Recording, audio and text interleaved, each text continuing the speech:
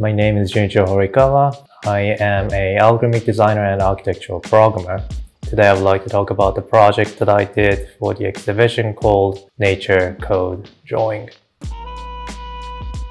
The central theme for the nature code drawing is to challenge the methodology for graphic designs by combining the plotter drawing machine together with the computational design methods. So the accuracy that I wanted to achieve for this project is try not to just mimic the nature form or phenomena as it is, but try to create the visual impression by collaborating with the plotter drawing machine methodologies. So in this exhibitions, I have collaborated with the graphic designer Hiromasa Fukaji, who has been creating design works using plotter drawing machines. And for myself, I have been using computational design methodologies, all sorts of procedural design tools, including Houdini. So graphic designer made a big idea what the design should look like, and I have used Houdini to try to create the process in order to create those designs. And I have made it as a package so that the designer can change the parameters in order to try out his design for the output. The tools that I used inside Houdini is mostly a SOP based stuff, all sorts of modeling methodologies that I used, including mesh processing stuff, volume editing, or using solver to create custom phenomena.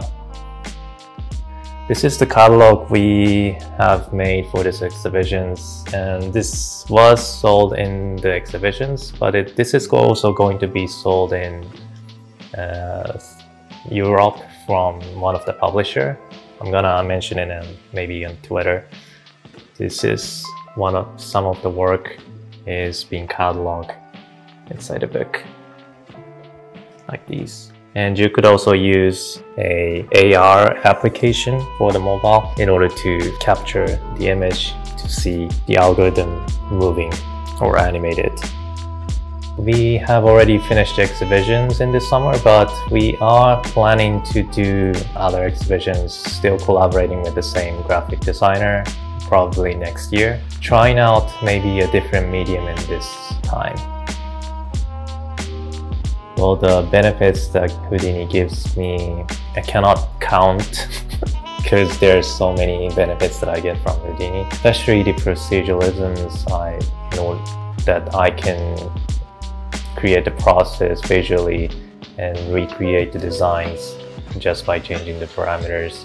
That's the huge things. I could use it for many projects, not just gaming or VFX, but for architectural project or product design project, medical sometimes. All sorts of industry could use this kind of process.